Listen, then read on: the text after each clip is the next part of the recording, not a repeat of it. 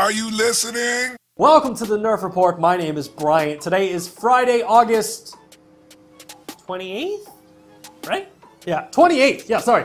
Lost complete track of time. I can't believe September is almost here. But anyway, here are today's top stories from the world of gaming. First up today, the video Game Chronicle is reporting that according to retail sources, the PlayStation 5 will be launching on Friday, November 13th, with Xbox launching the Xbox Series X the week before. Now, of course, we need to clarify this by saying this has yet to be confirmed by PlayStation or Xbox, so please, until it is officially announced, take this with a grain of salt. And now for gaming news that we can actually confirm, Ratchet and Clank Rift Apart will offer two different versions of the game at launch, with one game running at 30 frames per second and the other version of the game running at 60 frames per second. Ninantic has announced that Mega Evolutions are coming to Pokemon Go. Data miners have discovered Black Panther data inside of the latest Fortnite update, leading many to speculate that we may see a surprise Black Panther skin in this season. Valve has revealed a new feature for Steam that will allow players to block select words while in-game chat. Jurassic Park Evolution Complete Edition is coming to the Nintendo Switch on November 3rd. The detective duo of Sam and Max are making a comeback in a brand new VR experience. Sea of Thieves is adding dogs as available pets in a September update to the game.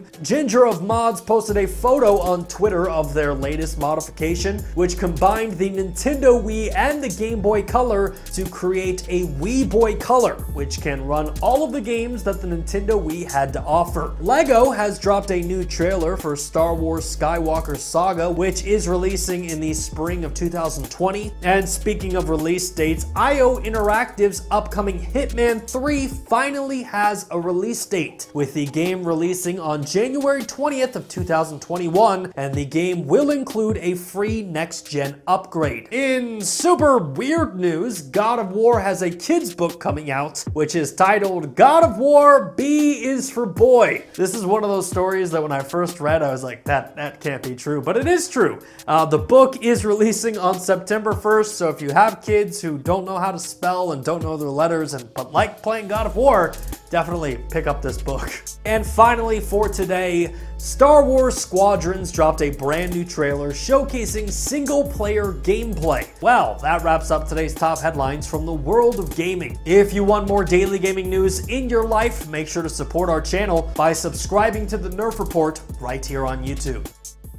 Hey, thanks again for checking out our channel. Are you like the thousands of people in the comment section down below wondering why does this channel have so little subscribers? Well, you can fix that today by subscribing to the channel, liking the video, commenting, and sharing it with your friends, which I know sounds like a lot, but I feel like our channel is worth it.